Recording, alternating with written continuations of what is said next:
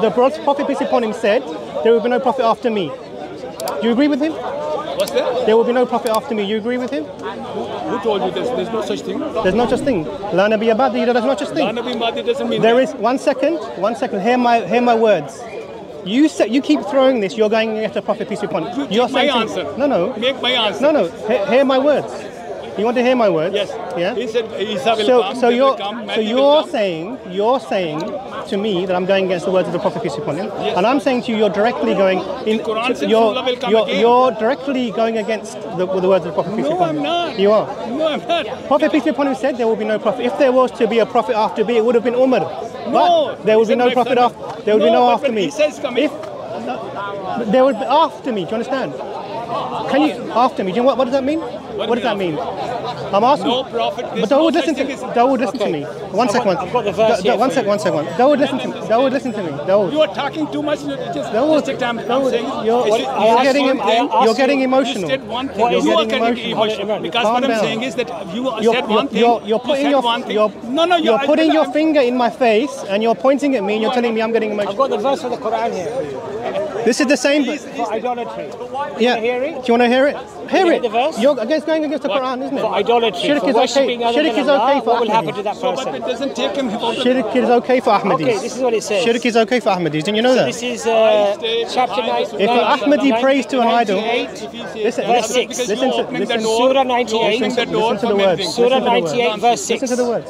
Surah 98, verse 6.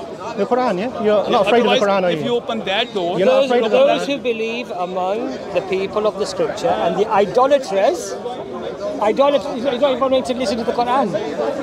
I mentioned idolaters and he's running off. Do you want to hear the verse? Do you want to hear the verse? hello, how are you? Do you want to hear the verse? That's fine. So here what we see. This is one of the tactics of the Ahmadi.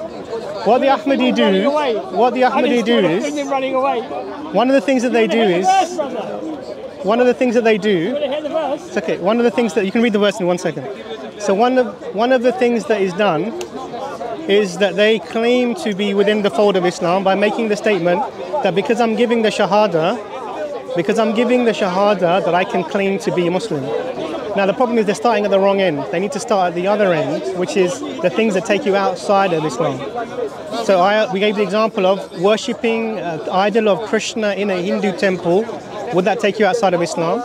Asking this Krishna for whatever help that you might need, and he said, yes, no problem. He said, this is a bad Muslim, but this is still a Muslim.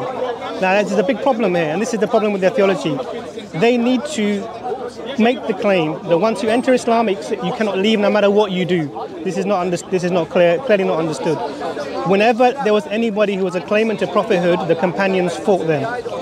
Even in the time of the Prophet peace be upon him, there were claimants to prophethood, and these people were fought. They were either brought to Islam or they were killed. And even after the Prophet peace be upon him, the companions did the same thing. If prophets were allowed after the Prophet Muhammad peace be upon him, then this would not have happened in history. So history speaks against them.